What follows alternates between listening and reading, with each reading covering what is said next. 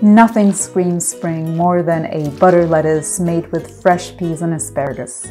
If you've never tried your hand in using butter lettuce in any of your salads, put this recipe in the rotation because it is a great one. And here's how we make it. Start by rinsing the lettuce leaves in a colander under cold water.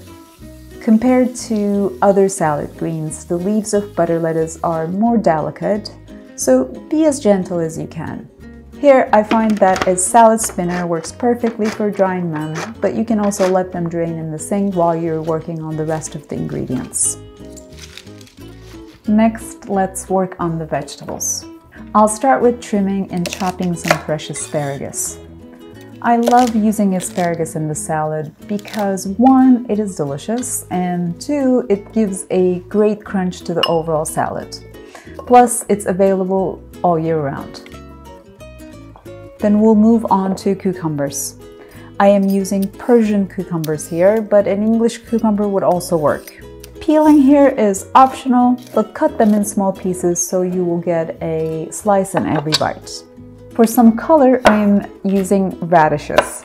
Now, if you've ever tried your hand in slicing them thinly, you know it could be a bit of work. So if you have a mandolin, this is the perfect time to use it. Before we move on to making the dressing, cut a ripe avocado into cubes and set it aside. I personally like adding an avocado in all of my salads, but it's an optional ingredient in this recipe, so if you don't have one, you can omit using it. Next up is the dressing. I'm using my all-purpose lemon salad dressing to keep things easy and simple here. This dressing pretty much works with any salad recipe, and of course this butter lettuce salad is no exception. Simply place olive oil, freshly squeezed lemon juice, garlic, Dijon mustard, kosher salt and black pepper in a measuring cup, and give it a whisk until it is emulsified and totally mixed. When it comes to cooking spring vegetables like asparagus and peas, my favorite method is blanching, as it not only cooks them gently but also helps preserve their bright green color, making the whole salad so visually impressive.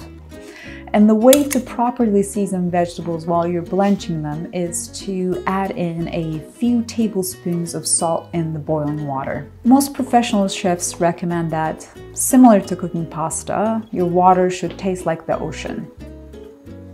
Being careful not to burn yourself, gently place asparagus in the boiling water and let it cook there for 3 to 4 minutes.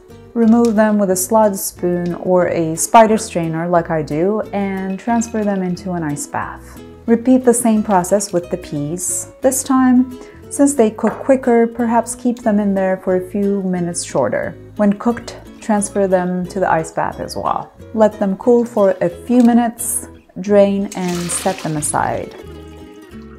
I think every good salad should have some sort of a nut or seed in it, and for this one I'm using sliced almonds. I know it's an extra step, but if you have a few minutes, toast them in a skillet to help them release their oils and make them even more delicious. Though, as they roast, keep a close eye on them as they can burn easily.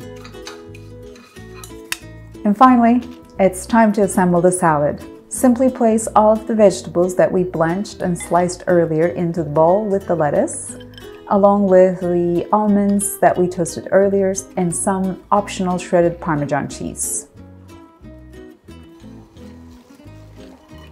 Drizzle it with the lemon dressing and give it a gentle toss, being careful not to bruise the delicate leaves of the butter lettuce. Mix until all of the vegetables are coated with the dressing.